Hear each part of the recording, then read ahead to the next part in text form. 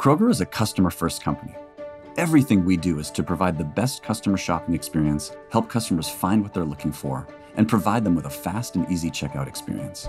We've embarked on a journey to use simulation and visualization capabilities from NVIDIA Omniverse and Isaac Sim to optimize the front of the store for faster checkout.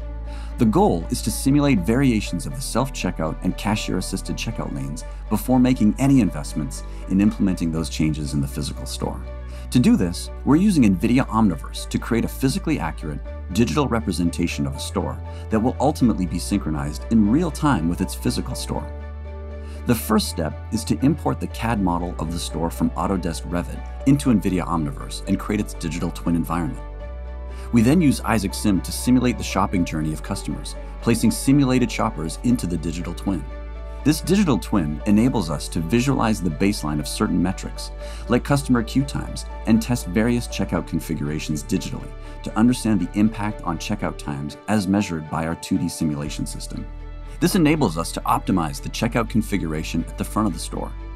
For example, our current store has 4 self-checkout lanes and 4 cashier-assisted lanes, with an average checkout time of 80 seconds.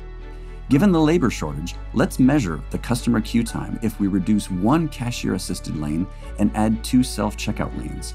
The simulation shows us that on average, this new configuration will reduce checkout times by 27 seconds, from 80 to 53 seconds, and enable us to address our labor shortage during peak shopping hours with 1 less cashier.